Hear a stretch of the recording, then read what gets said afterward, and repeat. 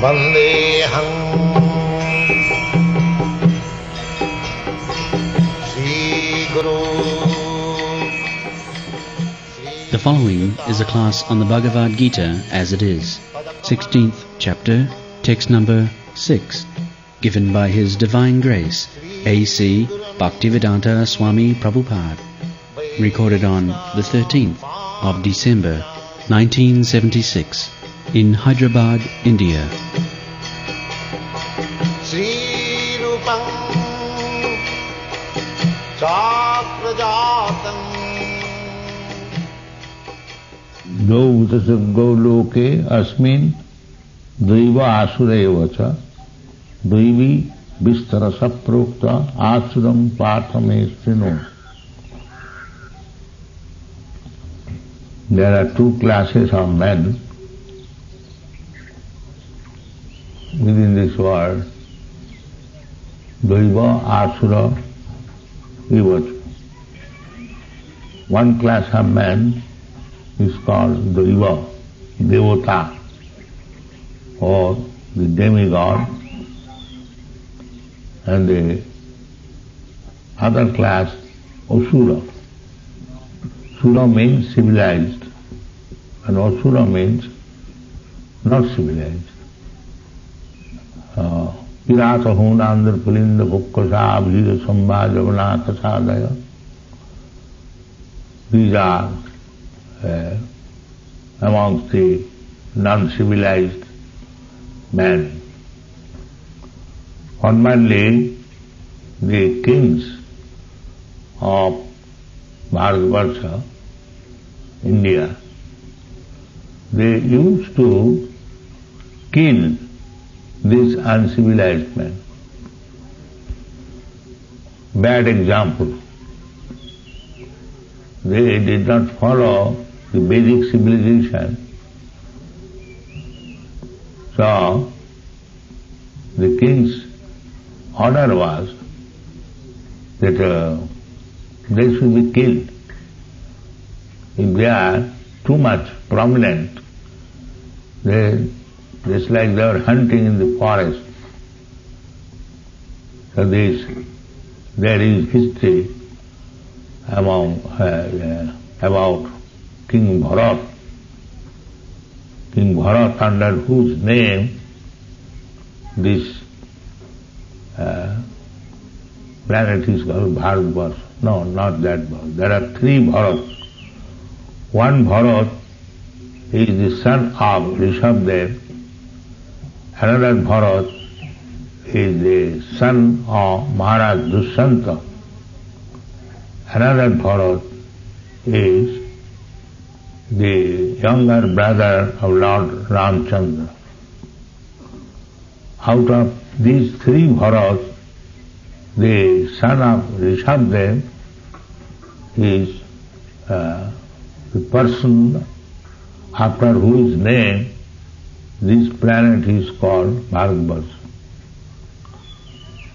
So another Bharat was the son of Maharaj Dushyanta. He was very powerful, supposed to be a partial incarnation of God.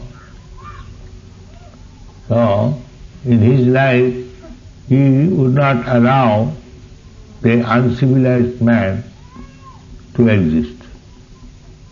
He was king, he used to kill them. Why uncivilized man, even the Kshatriyas, if they are not ruling properly according to the Kshatriyas, Kshatriyas are supposed to be the ruler of the world, but if they are deviating from their duties,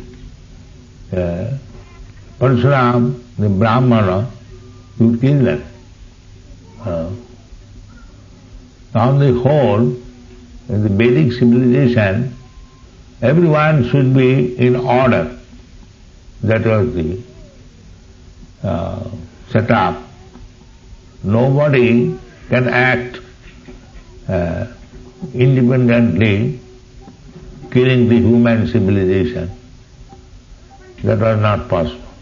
Maharaj Prithu was personally checking whether people are following the varnashram dharma. A Brahmin must follow the Brahminical rules and regulations, otherwise he would not be allowed to call himself a Brahmana. Similarly, Kshatriyas, Vaishyas, Shudras. This is called secular state. Secular state does not mean everyone is irresponsible. You must be responsible for your particular type of duty. And the government has to see it that everyone is doing that. That is secular state.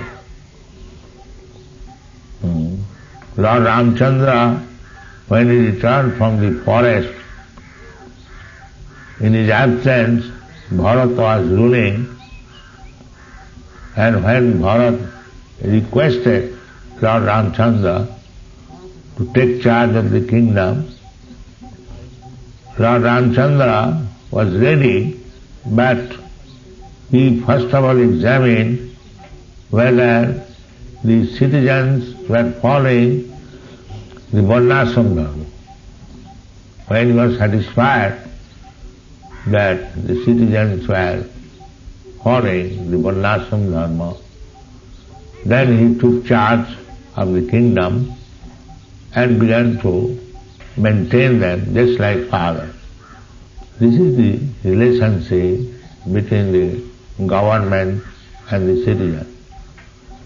The citizens must be law-abiding and the government must rule over them just like father. Father is not unaffectionate, father is affectionate, and even the father chastises the son, that is not out of affection, that is also affection. So that was the relationship. So the Asuras, they do not know these things. Only the Devatas, they know. So there are two kinds of men, Gau Bhutasargau Lokesmi, Daiva Asura. So Krishna says, Daiva Vistarasa Prokta. Krishna has already explained in the beginning which are the qualification of the Devata and what are the qualification of the Asuras. So qualification of the Devatas, Abhayam Sattva Samsiddhi Jnana Yoga Bhavastiti Danam Damasta Jaggascha Sadhyaya Stapvajavam Ahimsa Sattam Akrodham Tyaga Shanti Rapaishanam Daya Bhuteshu Alolutyam Adamam Hi Achapalam Teja Chamadhati Saucham Agroha Natimanita Bhavanti Sampadana Daivin Abhijatasya Bhava. These are the qualifications. Daiva Sampa Abhayam. One should be fearless. Who can become fearless? One of the qualification of conditioned soul is fearfulness. Only a person who is advanced in Krishna consciousness, he can become fearless. And Sattva Samsiddhi, our this Sattva existential position is impure, diseased, therefore we die. Again take birth. Asuddhi. So, Sattva Samsiddhi, one should try to purify his existence. For that purpose, there is necessity of tapasya. Tapo dibbang putraka jena suddheta satya. So Tapasya means austerity. If you want to cure your disease, then you must follow some austerities, rules and regulations. One man is suffering from diarrhea. If he is allowed to eat whatever he likes, then it will never be cured. He must observe fasting for a few days, then it will be cured. This is Sattva Samsiddhi. So we are put into this cycle of birth and death. If we don't correct it, correct means we shall be less attached to the material enjoyment. So long we are attached to material enjoyment, we have to transmigrate from one type of body to another.